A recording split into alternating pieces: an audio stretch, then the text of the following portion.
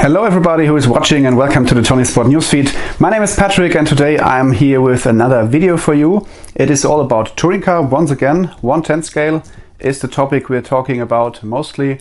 And today I want to try to point out a few gear differential tips or a few statements about the gear differential which we are using in our touring cars in the rear of the car, as we usually use a solid spool axle in the front. So first of all, the information you will get in this video, they are based on my experiences throughout many years of driving around with RC cars. So maybe there will be guys who think in a different way about this topic, because the gear differential topic is very very sensitive, and you can take a lot of influence on the handling of your car on the track, but everybody has a different approach on this thing. And all I want to say is that these rules are not the only ones which will maybe work on the track. So first of all, it is important to explain what the gear differential is doing. As we all use the gear differential in the back, the differential allows the rear tires to rotate at a different speed when you're driving through the corner, from corner entry to corner exit. The gear differential is working the most of its part. So as we have the bevel gears on the inside of the diff case, they will rotate at a different speed when you drive through the corner. It's very easy to explain. The wheel on the inside of the corner has to roll a shorter distance than the wheel on the outside of the corner. And to equal this, we use the gear differential in the rear to make our car drivable. I would say when we would use spools front and rear, it will be very, very hard to handle the power and to achieve a car which handles good on the track. That's what the gear differential basically is doing. And since we are using the gear diffs, maybe some guys remember the good old days when we used the ball diffs. There it was a completely other way to work with these differentials. It was a little bit more complicated back in these days. But since we have the gear differentials, we can adjust the sensibility and the efficiency of the differential with different kinds of fluid, of diff oil. So we can use thinner or thicker oils to get the diff more soft or more hard. But a lot of times you get asked on the racetrack by other racers, what is better, soft oil or harder oil?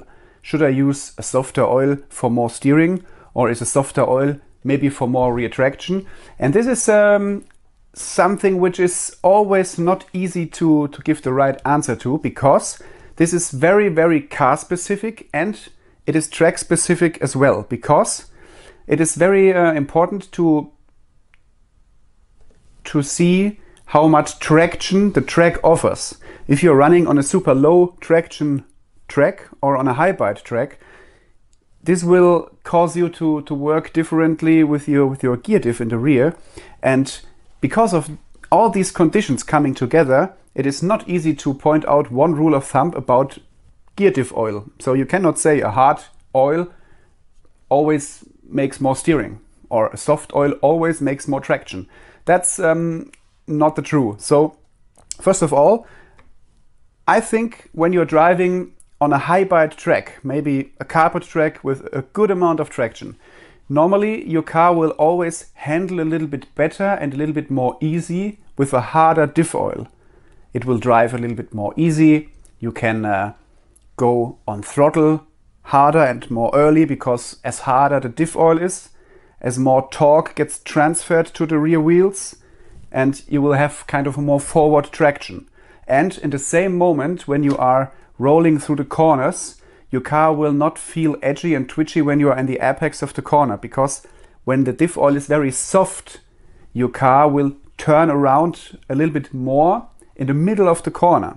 And when the traction is super high and you have more than enough of steering and your diff is too thin, then your car will be easy or not easy to drive in the middle of the corner, because it will bite around the corner and your rear will try to follow, but this will be not an easy task. So when you are using a harder diff oil in high traction conditions, normally you should benefit from it because you can go on the throttle harder, because you have enough traction and your car will produce more forward drive and your car will drive through the whole corner a little bit more relaxed and easy.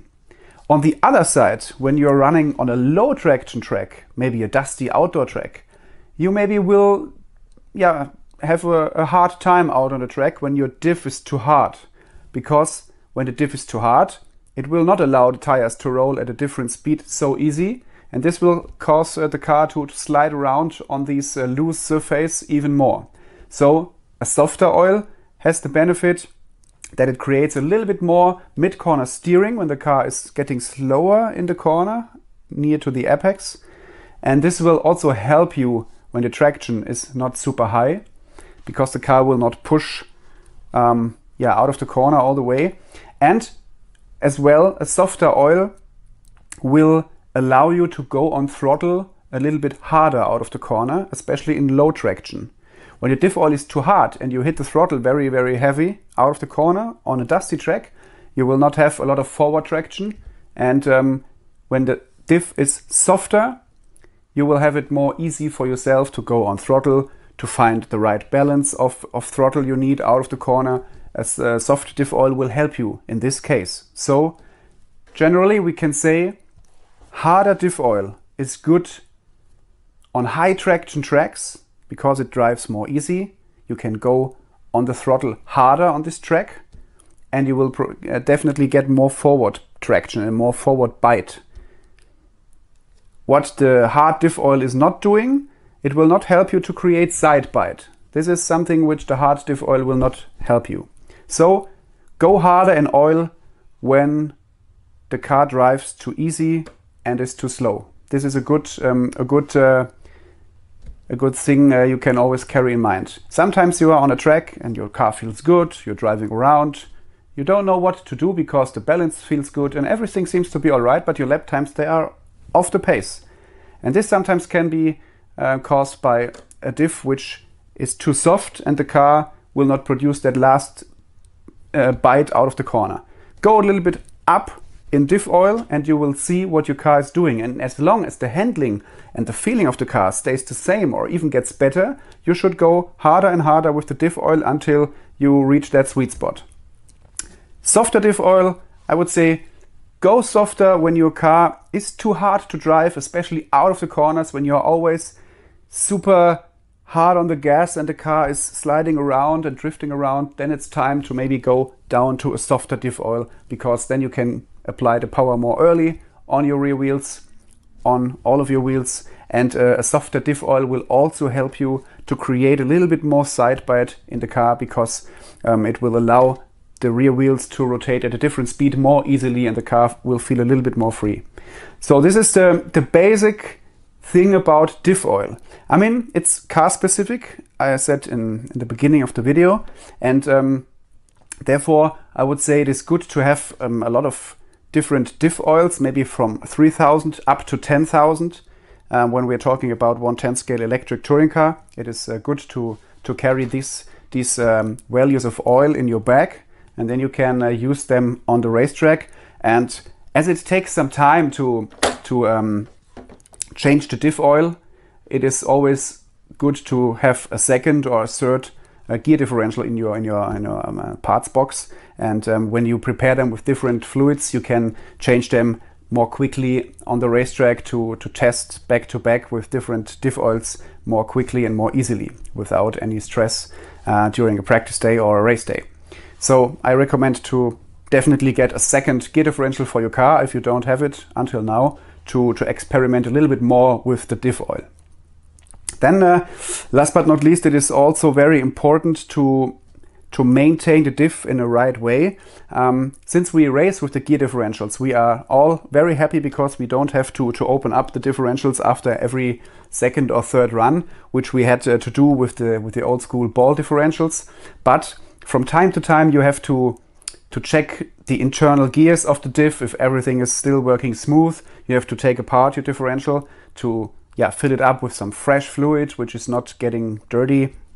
And this should be good for consistency. And you always have to care about the O-rings in your differential, because these O-rings, they swell up from time to time as you use them even longer and longer. And when these O-rings are swelling up in the diff case, they produce more pressure on your diff outdrive. And then your diff will feel harder than the oil maybe want it to be. So always keep in mind that you have to change the O-rings in your gear differential from time to time. I would not point out a number of battery packs for this task, because this is different from car to car, and it depends also on the quality of the O-ring and the diff case. But I would say 3 or 4 times during a racing season you should replace the O-rings in your diff, and to make sure that your diff works always smooth, consistent, and that you know how hard it will be when you fill in a 5 or a 6K oil. So sometimes the teammates want to compare their diffs, and normally you lift up the car and you're spinning around the wheels and you try to feel which diff is harder and which is not. But this is really complicated to feel. But therefore the RC industry produce some different kind of diff check devices. They are available from a lot of different manufacturers, and these are little machines which you can use on your wheel axle, and when you switch the machine on, it will let your wheel spin, and the machine will measure a value of resistance your wheel is producing when it's spinning around. And with this kind of a diff checker you can compare the hardness of diffs between yourself and your teammates or other brands as well.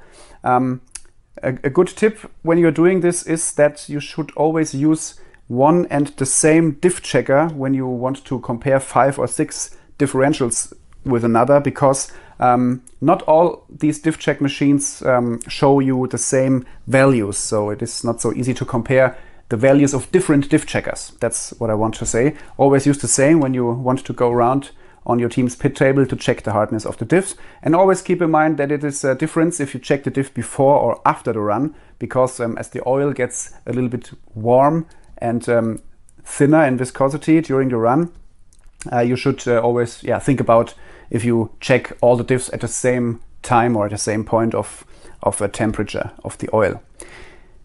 I think it's not so easy to talk about this topic, because every track is different, every car is different, not all the oils are the same, and you can do a lot of different things with your gear differentials. What I want to say is go out and test it for yourself. You will feel a difference, and especially work with these simple rules: when to go softer, when to go harder with your diff oil.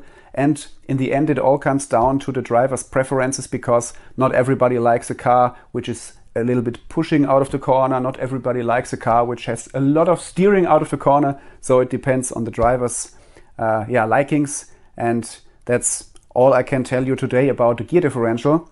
Try out different oils. Go harder when your car is driving too easy and too slow, and go softer when the car is too hard to drive, especially out of the corners. That's what I can say. And all the other things, how much more steering you will get when you go harder or thinner, this is something you have to feel yourself on the track out there.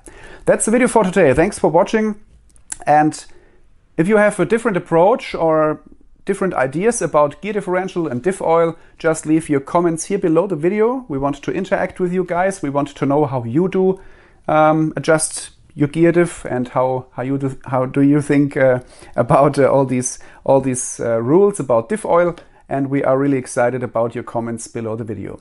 If you haven't subscribed to our YouTube channel, just do it and make sure that the bell is on. ToniSport Newsfeed, you will never miss a video in the future. Thanks for watching. Keep in mind, always race with ToniSport, you will never race alone. Take care, enjoy the hobby as far as it goes at the moment. Stay healthy, and we see us in the next one. Goodbye.